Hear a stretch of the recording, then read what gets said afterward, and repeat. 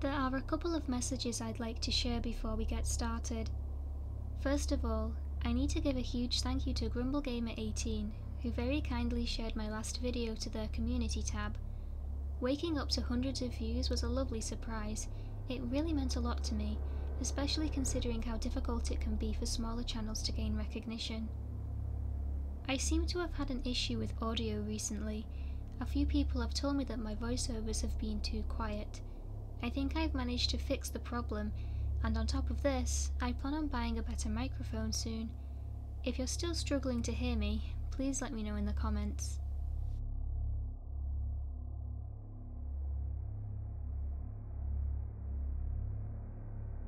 The thing about unsolved cases is that there are answers, we just don't have them.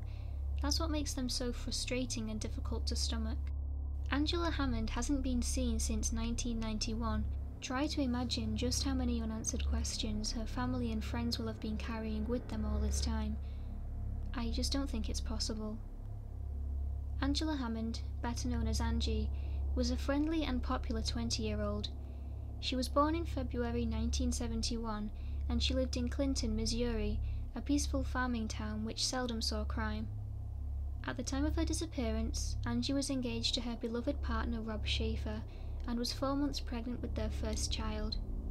The future looked bright and full of promise, but on the evening of April 4th, 1991, a horrifying chain of events took place which changed everything.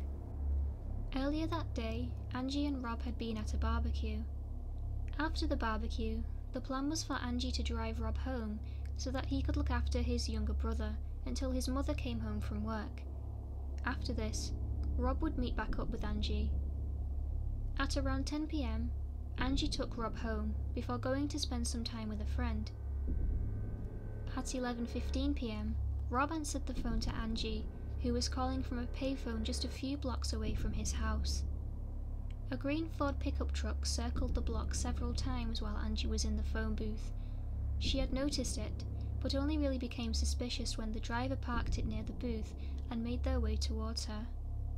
Angie described the driver as a filthy, bearded man who wore glasses and overalls. I think I have a good grasp of how Angie must have felt in that moment. As a young woman, the idea of being approached by a stranger while I'm alone at night fills me with dread. Angie was in a vulnerable position and may have been unsure as to what exactly she should do to get out of a potentially uncomfortable interaction. Here is Rob's recollection of what happened next. He used the phone next to her, got back in his truck, and looked at something with a flashlight. She described the flashlight to me over the phone. He was looking for something. I heard her ask him if he needed to use the phone. Maybe the other phone was broken. And he said no, he'd try again in a minute. Then we just talked about other things. We weren't too worried about it. And that's when I heard her scream on the phone. I heard her scream. The only thing that went through my mind was getting up there and finding out what the hell was going on. I just dropped the phone and ran out of the house. I didn't hang the phone back up. I just headed up there. Rob raced towards the payphone. As he only lived 7 blocks away, he didn't have far to go. As he got closer, a truck sped past him in the opposite direction, and he heard someone shout "Robbie" through the window. Rob turned his car around and attempted to pursue the truck, but unfortunately in doing so he had damaged his car's transmission. He managed to chase the truck for 2 miles before the transmission failed completely. The truck turned right and disappeared into the night. Angie was never seen again. Clinton was rocked by the 20-year-old's disappearance. People searched tirelessly, but were unable to find any traces of her. The police hoped that at the very least they could identify the truck that Rob had been chasing. The Missouri State Highway Patrol performed a computer search on all registered vehicles. The police were left with 1,600 possible matches, and there were 2 things they had to consider in order to narrow these matches down. First, there was the colour of the vehicle, dark green. Then, there was the presence of a specific mural on the rear window of the vehicle. none of the vehicles fulfilled both requirements. As time passed, Rob himself became a suspect. No witnesses had come forward to confirm his account of what had happened that night. However, he did pass a polygraph test. Not long after this, 2 witnesses came forward to say that they had seen a truck and a suspicious person near the payphones around the time of Angie's disappearance. Rob was cleared. While Angie's fate remains uncertain to this day, it's believed that her case may be linked to 2 other incidents which happened in Missouri earlier that same year. On January 19th, 42-year-old Trudy Darby was robbed and kidnapped from the convenience store where she worked. Her body was found 2 days later, with gunshot wounds to the head.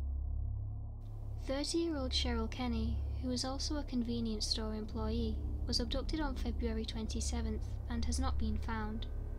Half-brothers Jesse Rush and Marvin Cheney were eventually found guilty of Trudy Darby's murder, and investigators believe that they may have also been responsible for the disappearances of Angela Hammond and Cheryl Kenny. As of right now, the men have not been charged for these disappearances. Rob is still plagued by the events of that night in 1991. He has said, "The beginning is the hardest because you know you were close enough to get him, but you just didn't get the job done. And you still wake up at night, wondering where she's at, wondering what happened, wondering if anybody's still looking. You're just wondering. All the time." I hope that whoever was responsible for Angela and Cheryl's disappearances will eventually be brought to justice, whether it was the convicted half-brothers or somebody else entirely. Nobody deserves to go the rest of their life not knowing what happened to someone who meant the world to them.